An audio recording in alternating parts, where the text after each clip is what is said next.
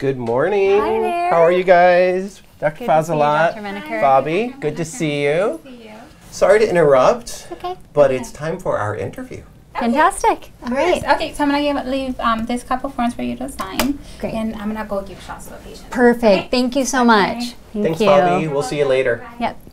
Well, I'd like to welcome our viewers to this episode of Health Connections on KCAT Television, Los Gatos, Monte Sereno. I'm Dr. Stuart Menakar from the Palo Alto Medical Foundation, Los Gatos Clinic. I'm here today with my wonderful colleague, Dr. Rebecca Fazilat, from our Department of Pediatrics. Hi there. Now, today's episode is a little different from many of our others where we've talked primarily about medical issues. Today we're going to talk about the life of a doctor.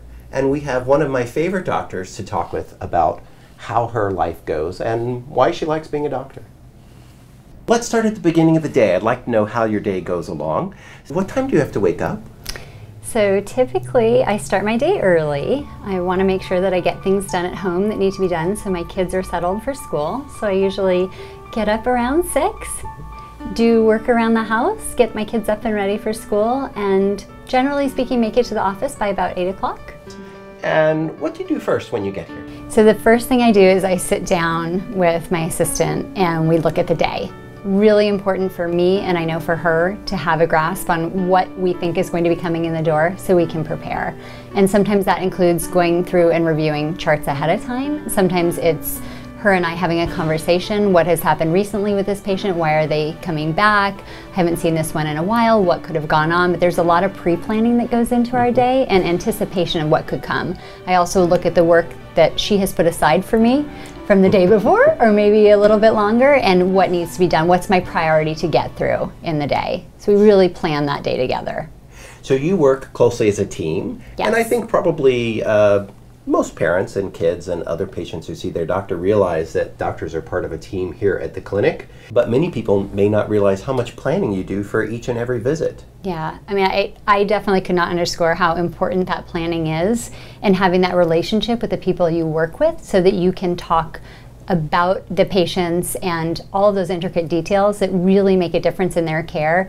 We don't just walk into a room blind, not knowing, what's ahead of us. Sometimes there's information we don't expect, but if we can be as prepared as we can, it definitely is helpful for me, and I am hopeful that that's helpful for the patients as well.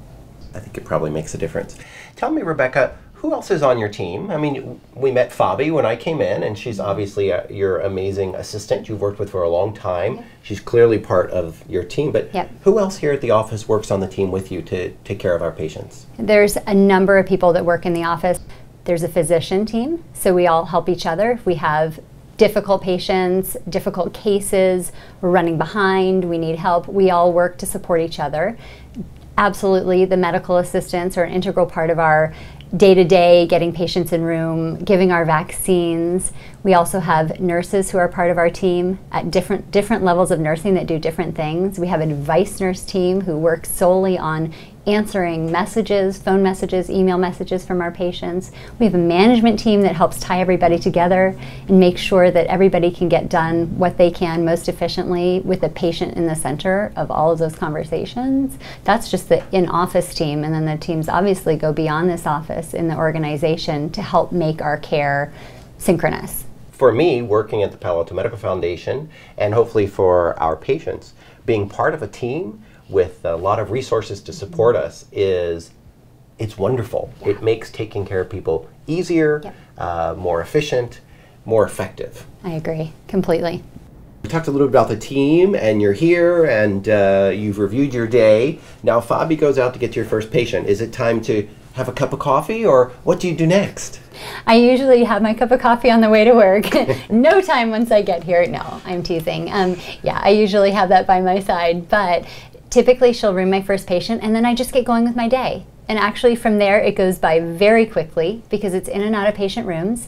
It's on the computer doing charting, answering e-messages, phone calls in between patients, doing the paperwork that needs to get done, and it's really a hustle and bustle until lunchtime when I like to take a nice break. What kind of patients do you see? So I see all sorts of patients, but I'm a pediatrician, so obviously it's limited with the age group. Usually we see kids from birth until about age 18. And I might see kids here for healthy checkups, sports physicals. I might also see kids here who are for urgent problems. They might have fallen and hurt themselves. They might have behavioral or social issues, school issues that the parents want to talk to me about. So it can be a variety of different things for my day. And some days are heavier. In the summertime, we tend to see more checkups. In the winter, we tend to see more sick kids. So there is some sort of variation in how that day plays out, just depending on the season. I imagine in between patients, you're checking on those messages and things. How much time does that take? I mean, are you spending 10 minutes with a patient in an exam room and then 5 minutes on the phone with somebody, dad, and then emailing a mom? And how does all that work? So I try to be very mindful of patients' time, and when they're here, I don't like to keep patients waiting in the room to be seen, nor do I want to be running behind. But there is that work that needs to be done in between seeing patients. So it's really dependent on the situation. If it's a quick email question, that I can answer very quickly, 1 or 2 minutes in between patient encounters, I will do that. If there's a more delicate conversation that needs to happen with a family, if they're worried again about a school issue, a behavioral issue, I'll try to save those longer 15, 20-minute conversations to the end of the day or to lunchtime when I have time to really focus on it. But I do try to get through 2, 3, 5 minutes in between each patient to just chip away at the work that needs to be done. Nor do I want to keep people waiting for the phone call about their lab results, the e-message about their next trip and prevention on the vacation. So I try to keep things moving along. And I imagine Fabi helps you decide what to address? How does that work? Absolutely. So Fabi will tee things up, is a way to put it. She'll let me know when I come in between patients. Want to let you know that there's a message from Mrs. Jones in your inbox, and she really needs to hear from you in the next hour. She's not sure if she needs to come in for an appointment today, so she'll let me know, or I pended a refill for you, and we need to get that done right away. This child is having an asthmatic problem and needs the inhaler, so she'll let me know what those priorities are. If they're all equal, then I'll decide for myself as I go through, but she definitely alerts me to the high priority forms, phone calls, emails, issues that come up. Another thing you haven't mentioned so far that I know that you and your team work on is we have patients who come in for nurse visits. Yes. But it's not just the nurse who takes care of everything. How do you help on those nurse visits? Yeah, so it depends. It depends on the day, but most of the time they're coming in for vaccines. So it's really important for the physician to verify what vaccines are needed to be given at that visit, that those are appropriate. We sign off on them, and then we verify the shot that's being given at the time. So we do actually participate in those visits quite a bit. If you have a nurse who's given 1 million shots in her career, why do you as a doctor have to verify they're giving the shot that they say they're giving? So I think we take safety as a #1 priority in this organization, and we certainly allow people to operate within the scope of their practice. So if somebody has that scope of practice where they can verify a vaccine, we absolutely allow them to do that with the education needed. But we also have other folks in this organization who need that support of a physician, and because safety is such a priority here and to err is human, we know that having checks and balances is really important, and I would say that's definitely an organizational priority that you can see at that granular level, really, when we're giving a vaccine. Well, that brings me to another important question I have for you that many of your patients or our viewers might wonder about is, at the Palo Alto Medical Foundation, a very large number of our physicians are in leadership and planning roles, and Dr. Fazilat is one of those. Yeah. So in the past, when I've had patients know that I do leadership work in addition to seeing patients, they've always wondered why. And maybe using the example of verifying vaccines, you could help explain that to our viewers. Yeah, absolutely. I have always had an interest in impacting patients' lives in a way beyond just our one-on-one conversation and collaboration. And I think one of the great ways to do that is to get involved in some of the leadership efforts that our organization offers. This allows me to impact more patients over a broader scope and help the organization run in a way that is smooth for the staff, the patients, the physicians, and everyone can work together. So being involved in those opportunities allows me to affect more people, reduce the variability of the way that we do things in our clinic, and really have a more collaborative approach to patient care. And I appreciate being able to do that at this organization. Yeah, it's wonderful that we have physicians like you being team leaders for all of us. So Dr. Fazilat is perhaps the leader of the team taking care of our patients with Fabi and the other nurses here, but also within our building here in Los Gatos and in the larger Palo Alto Medical Foundation. She does a lot of leadership that helps us function better as a team, constantly trying to improve what we do. Always. And we really appreciate that. It's wonderful having you. Thank you so much. Thank you for saying that. I appreciate it.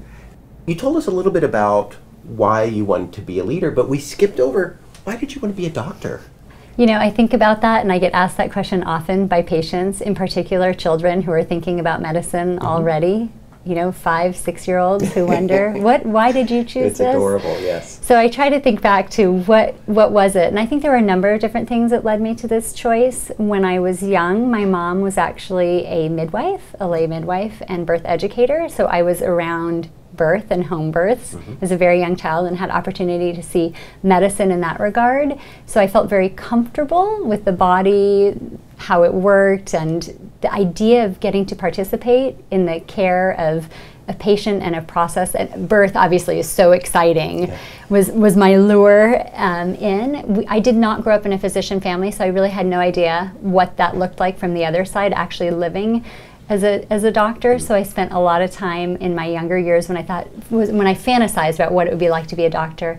I spent time with family friends who were doctors, talked to them a lot, what was it like? And I was really intrigued by the physiology of the body, getting to work one-on-one with somebody to impact their life in a really positive way, but also just understanding giving back. So I wanted to do something where I could utilize knowledge that was important to me, biology, physiology, the way the body worked, but also be able to impact the community in some way, and those things tied really nicely together for medicine. But I didn't really decide to do it until college, and I still felt like I needed to make sure that this was the path for me, knowing that once I was in, I was going to be all in. Yeah. So, took a while. It's a long process of decision making. Yeah. Well, so you decided to be a doctor. Why not an obstetrician who delivers babies? You had this great example from your mom, and it's exciting, and newborns are cute and pink and cuddly and soft and... Well, exactly, which is why I'm happy to accept them after delivery. You can do without the blood and guts and just take the baby part. You know, I think, and that's in the training, having exposure to all the different fields. I really went in with an open mind. I didn't go in saying, I want to be an OB, I want to be a pediatrician. And I tried through my rotations to find the people with which I felt the most comfortable and felt like I could communicate with best. So I really felt like I was at home in my pediatric rotations. I really felt like I understood the people I was working with. I love communicating with the children. They're just so raw and open, and they'll tell you anything, and I appreciate that so much. So as much as I love the deliveries, I love being on the accepting end rather than during, and that just, it definitely has, I feel really good about my choice in careers within medicine. I think this is the right fit for me. I think your patients would say the same thing. I hope so. Yeah. Well, you mentioned communicating with kids. What about the ones who can't communicate? How do you manage that? Well, I think that's sometimes the most exciting because it's definitely like detective work. So we're looking for clues and watching and observing the children and how they behave while you either talk to their parents or examine them can often give you clues to what's going on. And then really having that open mind when talking with the family and trying to understand, they are trying to figure out also what's happening with their child. And so getting those clues from them about what things have changed, I find that exciting and fun. And you know, it's challenging at times, but I definitely think there's some fun involved in that as well, because it is like being a detective. I think a lot of physicians think of their job as a little bit of detective work. Yeah. Don't you ever have issues with the parents and their expectations or needs in the exam room? Is that ever tough?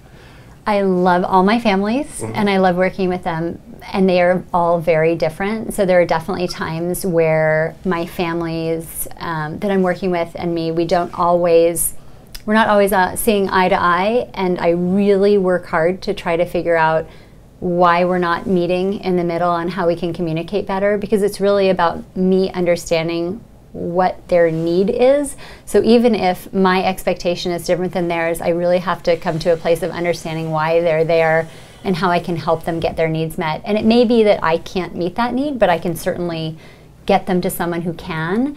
But digging deeper into that conversation, it's not hard, but I think it takes time and patience. And I know my families deserve that, and I try to give them that. And if we don't necessarily make that in the office, sometimes I'll think in my mind, gosh, I wonder if this family is still wondering if that was exactly what they needed, and I'll call them and reach out to them and see if we can communicate better. So that piece is hard sometimes. It's great to hear you talk about taking care of folks and the care and thought you put into even those folks where you're trying to understand what they want, what they need, and it's not necessarily matching up with your thoughts about how things should be going. That's an excellent example of why you're such a fabulous doctor, and also why you make such a wonderful leader in our organization. I think that Dr. Fazilat's a great example of how we at the Palo Alto Medical Foundation realize that some of our patients come to us when they're not at their best, and it's really our honor and privilege to help them through tough times. And we do what we can to set aside our own feelings about how people may be speaking, the mood they're in, how they respond to us, and focus on what is the need here, because that's really our job. Absolutely. I couldn't agree more. You know, one thing that I think some patients are a little uncomfortable with, and some doctors may be uncomfortable with, but I know you've mastered in your bedside manner, is things have changed since we first entered medicine, and we have a computer in every exam room. How do you deal with that? So I have tried early on to use the computer in the room in such a way that it doesn't interfere with the conversation that I'm having with the family or the patient, but keeping in mind that it has all of their health information on it, so it is really an important part of our visit to incorporate it. So the way I have my room set up, I actually type while my patient or their parent is speaking to me, and I tell them I'm going to open up your medical record and I'm going to take some notes so that I don't miss anything. And I think that's really important for me to capture everything that they're saying at the time that they're saying it, so that I don't lose those really important details that are important for their health. I also use the computer to show them things.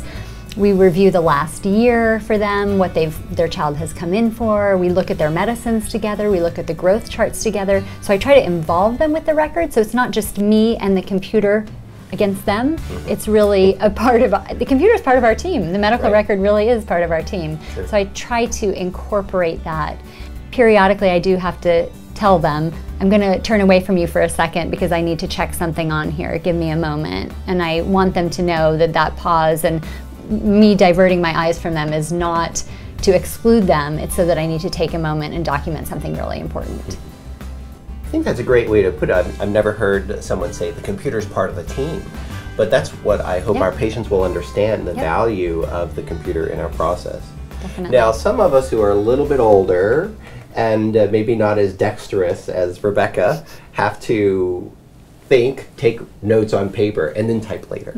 So I can't really type very well when my patient's talking to me, but it is very important to try to get the information as soon as possible after the visit. Absolutely. So I tend to do that between patients. And I think that's okay. I think we are all different, and allowing those differences, that makes your flow better with your patients. This works for me, and I actually love that we can have those differences. And I don't think that that's a negative impact on patients at all. I think it's really positive. We can both do what works best for us. Well, what are some other changes in medicine that's happened in the years since you've been a physician, since you were in medical school, that have affected you and your patients, the way you practice medicine, besides having the computer in the room? There have been so many changes over time. I think, you know, when I went through medical school and in residency, and even had my first job outside of residency, we all had a lot more separate private practices. There weren't as many group practices, and I came from the East Coast where the only large organization was one big medical group. There weren't separate multi-specialty groups around. And when I moved back to the Bay Area, I was very excited to actually join a multi-specialty group, because I saw that medicine was evolving and communication between primary care doctors and their specialists was very important for patients. And for me, coming from a very small private practice where I didn't know the specialists in my community well, I could still pick up the phone and call them, but I didn't have a way to share information with them because we all had paper records.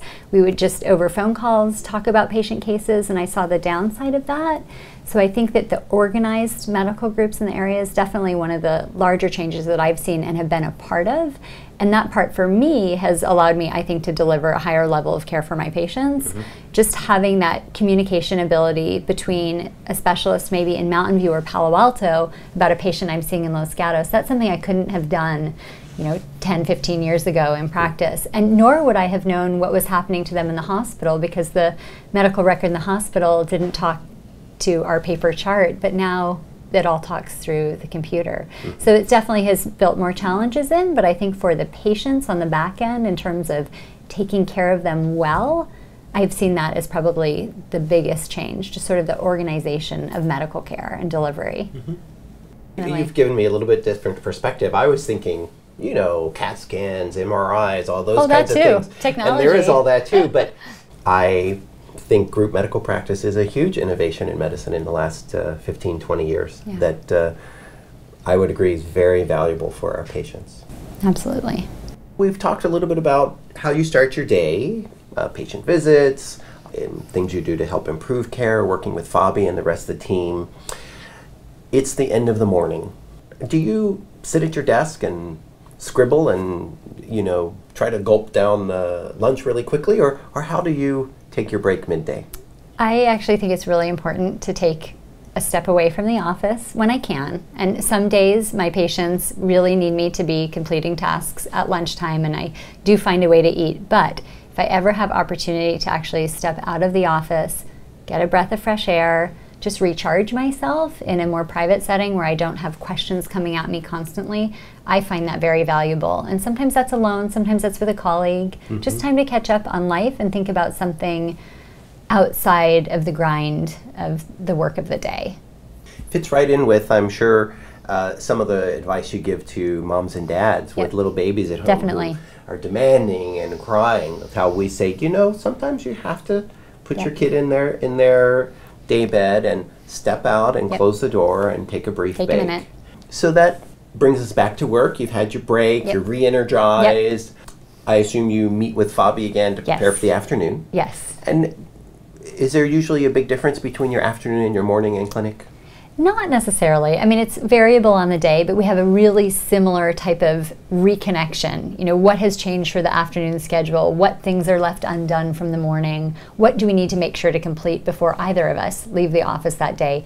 So we sort of re-huddle, re-discuss, and then get moving. And how late does your day go? You said you come to the office by 8. Yeah. How late does your day normally go when you're seeing patients all day? So usually I'll see patients until about 5 o'clock. And then there's paperwork to be done after that, and that's the finishing up of the forms and the refills and the messages and the phone calls and all of that work. Try to get done, and I try to leave the office by 5:30 so that I can be home for dinner. We saw that Fabi left you a yes, a list of things to do. Always, always something to do. So you get home at 5:30, and you're a mom and a spouse again. Exactly, and then there's dinner to be made, there's homework to be done, there's sports to go to. There's lots of stuff that happens in the evening, and sometimes it's a really blissful time with my kids, but anyone who's a parent knows it's not always that way, and that's okay. Dr. Fazilat has 3 beautiful children, and they're all just as bright and smart as she is, and I know they're going to be a wonderful part of our community as they grow up with a great mom. How do you balance being a mom and being a doctor?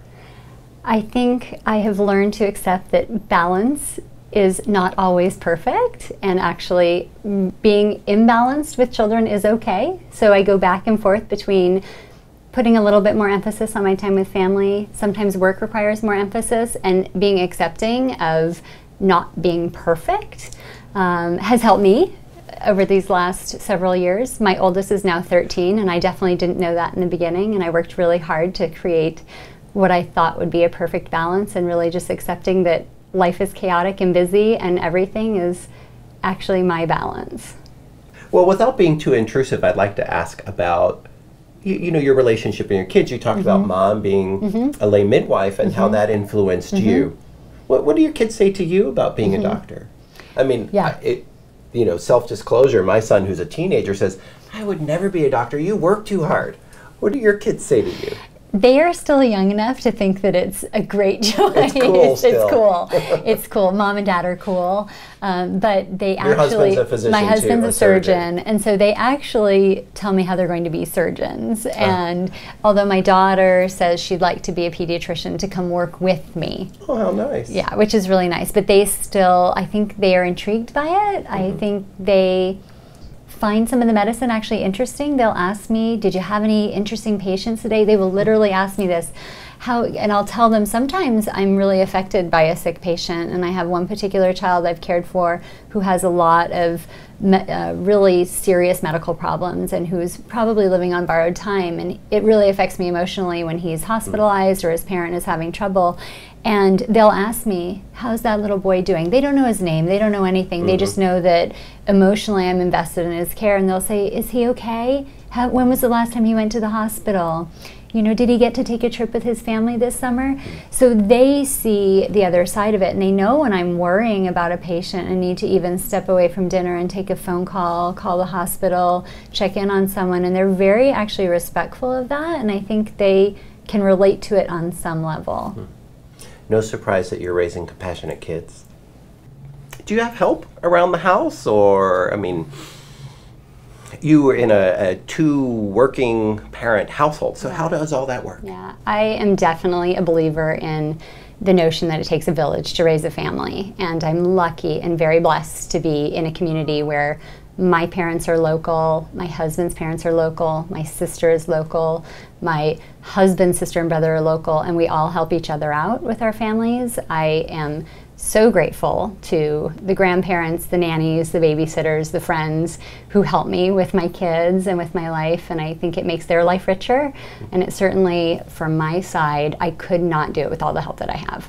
Let me ask, what do you recommend to parents of the children you see in your practice who don't have a village? How can other folks get the support in raising their kids?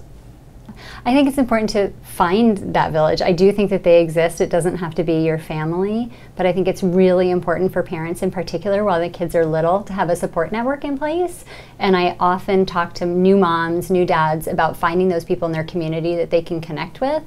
There's so many issues that come up when you're raising a child that you're not sure about, you need support with, and having just a group of people to support you, whether it be at the school, at the church, through a local volunteer organization.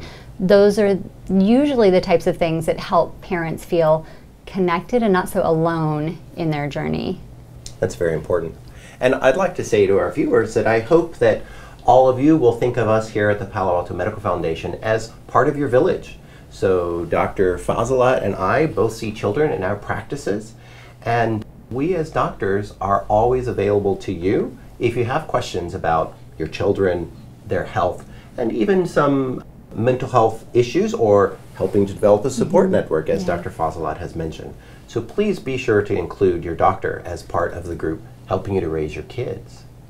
How often do you have to take call or work late on an evening clinic or a weekend clinic? Yeah, so we take call about twice a month during the week, and then we do a weekend every 6 to 8 weeks.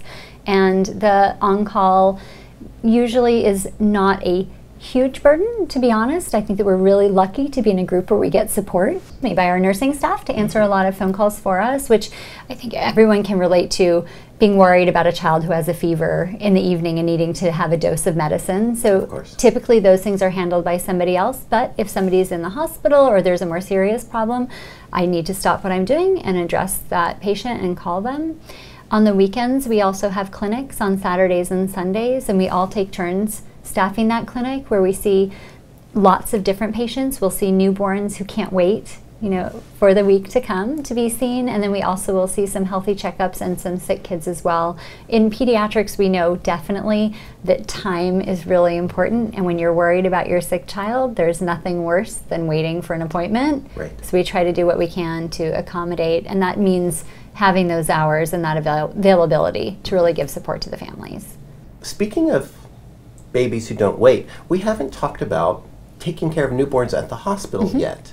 I know you do that. Yep. We sort of have just talked about clinic stuff. So Yeah. please tell me a little bit more about how you and your team take care of babies Sure. when they arrive. So it's, again, another example of how we try to collaborate and work together as a team, much like we do in the office. We take turns going to the hospital in the morning prior to seeing patients on those days, and we'll see the newborns that are in the hospital. We currently serve one hospital, but depending on where you work, you might visit multiple hospitals. In the early stages of my career, I would round at 3 different hospitals before coming to clinic by 8 o'clock. Wow. So there were some early mornings there. But I think that is an important part of the patient care piece for us. This is where it all begins. We get to connect with those families in a really personal time for them. I mean, it's such an amazing gift to have a baby and get to share that experience, and then welcome them into our clinic or to one of our partner clinics. A lot of patients we see don't necessarily come see us in the office, but they might see one of our partners in one of the other divisions of our clinic, and we're happy to provide that care and service. It's fun too. It's really Right. fun. Yeah, newborns are the best. So it's evening, hopefully the kids are in bed and Yep. staying there. Yes, usually. How much sleep do you get at night for yourself? Sleep is one of those commodities. I think any physician will tell you they could use more. It's very variable. I think in general, probably 6 to 7 hours a night is pretty typical for me. On the weekends, I splurge a little bit and get more. But I'm also one of those people who I don't think I need terribly lot of sleep, and I feel really blessed to have that genetically, I think. So I try to get what I can, but usually 6 to 7. Here's the family doctor taking care of someone in me. When do you exercise? So I would say the exercise that I do now is really built into my life. I'm very active in the office. I am moving up and down the hallways quickly. I'm not sedentary at my desk all day, so I get a lot of activity that's not separate exercise. It's just part of my daily life. And even at home, the laundry, the tidying, the cooking, that's my exercise. I do set aside some time on the weekends to take the dog for a walk, do a little bit of Pilates in my living room, a little bit of weights here and there. But honestly, right now, I think that I live a more active lifestyle and don't have set aside gym or exercise time. I just try to incorporate it into my daily life. The laundry is very heavy, it turns out. Well, I'd like to thank my guest today, Dr. Rebecca Fazilat from the Department of Pediatrics here at the Palo Alto Medical Foundation Los Gatos Center. I hope you've all learned a little bit about the life of a physician, one of our best, and learned a little bit about how we prepare ourselves to help take care of you, both at the local level when we see you as our patients or your children every day, but also how important it is at the Palo Alto Medical Foundation that we have leaders like Dr. Fazilat to help us all do better taking care of all of our patients. It's really a wonderful organization to work for with leadership like Dr. Fazilat, and I hope you've all learned a little bit about that today. We'll look forward to seeing you again here on Health Connections, KCAT Television, Los Gatos, Monte Sereno.